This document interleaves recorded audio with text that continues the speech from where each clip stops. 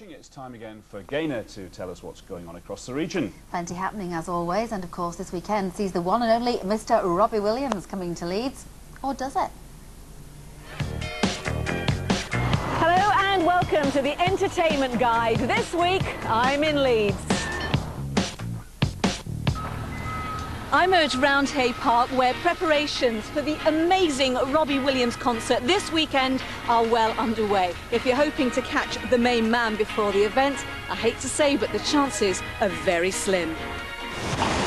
However, free access to some of our region's most historic treasures is certainly happening this weekend, because for the first time ever, English Heritage and the National Trust have teamed up for Open Heritage Day.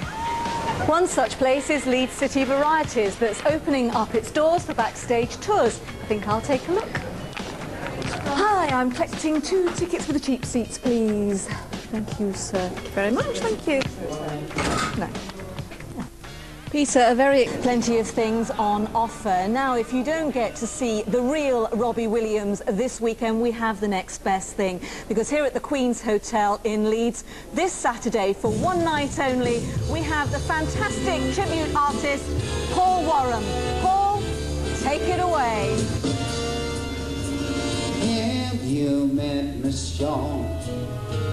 Someone said as we shook hands, she was just Miss Jones to me.